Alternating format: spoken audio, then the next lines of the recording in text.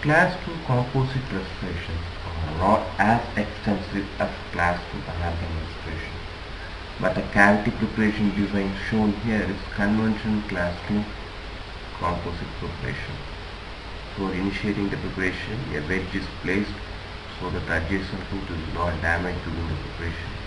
The first step in preparation is occlusion cavity preparation. The preparation is usually done using diamond abrasives. This creates a roughened enamel for better bonding. Proximal box preparation is initiated same as in amalgam, first forming a proximal ditch cut. Then the shell of proximal enamel is removed off. The proximal box is being refined so that any friable enamel is being removed.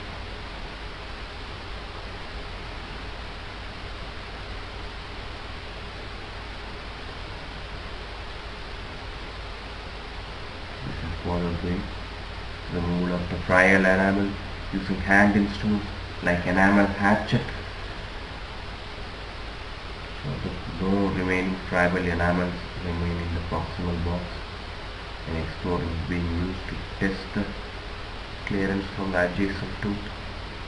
Usually proximal retention grooves are not required for composite restoration. This here proximal retention groove is used for preparing number 169L tungsten carbide doors, and this will be the final shape of a Class 2 conventional composite preparation.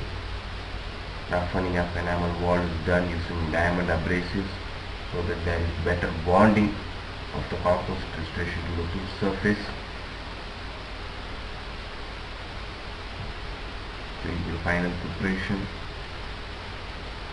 and this is followed by application of matrix system. Here the matrix system employed is sectional matrix system. Once the sectional matrix is applied, followed by wedge placement so that there is tight adaptation of the matrix band to the tooth surface. Then the sectional matrix ring is applied using rubber dam retainer forces. A slight burnishing of the retainer band will be required now at this stage. This could be done using a plastic filling instrument or back end of a spoon excavator as in amalgam restoration.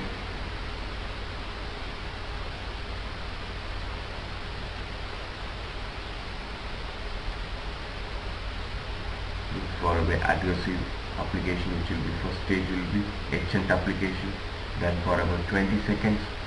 After 20 seconds the etchant is completely rinsed off and dried off. Once the etchant has been rinsed and dried off, denting bonding agent is applied using applicator tips thoroughly onto all parts of the cavity, and followed by light curing for about 20 seconds or following the manufacturer instructions.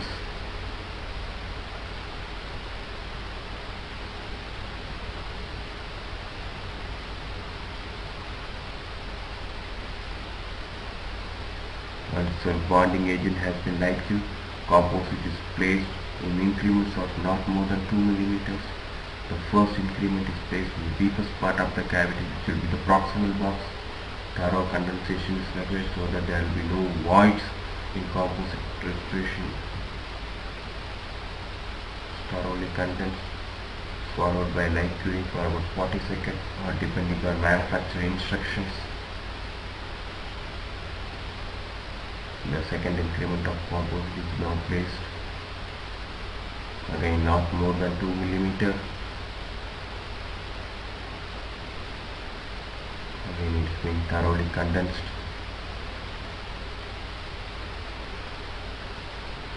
followed by light curing for about 40 seconds.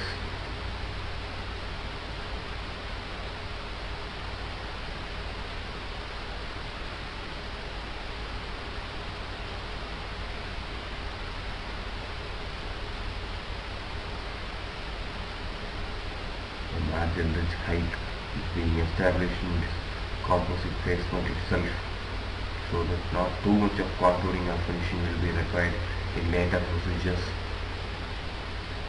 Margin shape is now being defined in this unset composite restoration or composite placement.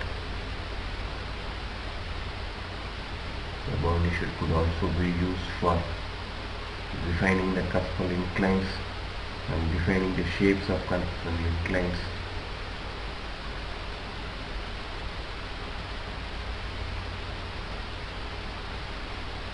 Once a satisfied occlusal anatomy has been got, the composite is light cured.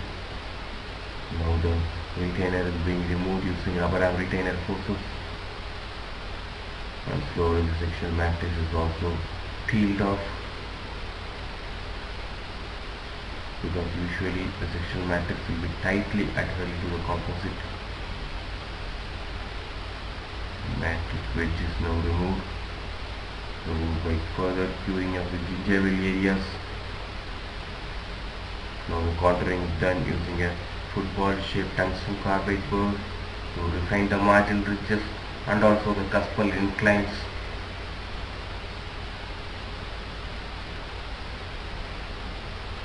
The tungsten carbide burr is usually 18 to 24 coated finishing carbide burr.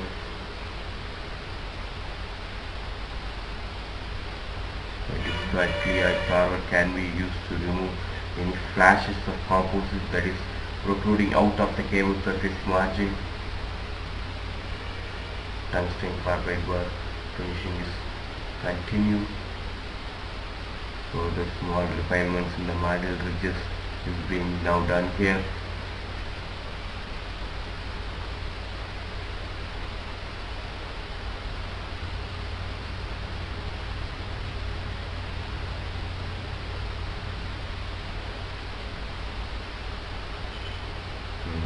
I can't use to remove any flashes of composite. Polishing discs are being used to remove and finish the proximal surfaces of the composite restoration, which are inaccessible to the tungsten carbide burrs. The disc should be used carefully so the adjacent tooth is not being touched or damaged. A BP blade number 12 could also be tried out or used to remove the flashes of amalgam in the proximal gingival areas where the burrs or discs could not be entered.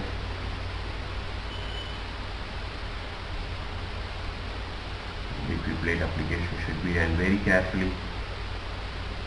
The disc application is continued.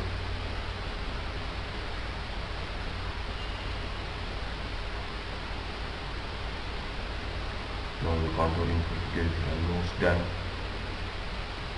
Some small for finer refinements are being now done with the burrs.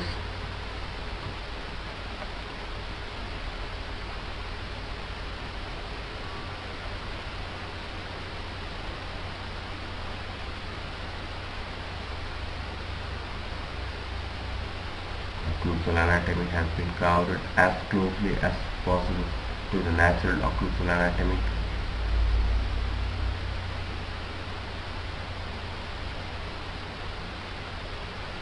During this finishing and contouring procedure, we must be careful that too much of composite is not removed and leaving an underfilled composite restoration.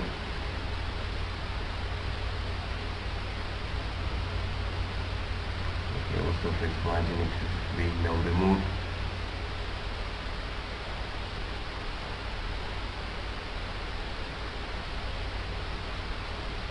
So composite placement has been done properly. This contouring and finishing procedure would be done as quickly as possible. If too much of excess composite has been placed in the composite placement procedure, the contouring and the finishing procedure will be a laborious one. Let's go to use to evaluate the discrepancy in cable surface margin. Finishing is done using composite finishing stones of different grades, starting from medium grades and going to finer grades, to impart the final smoothness or polishness and the shininess to the composite restoration. The proximal areas could be finished using rubber cups where the polishing stones could not be accessed. The final shininess is slowly being imparted on the composite restoration.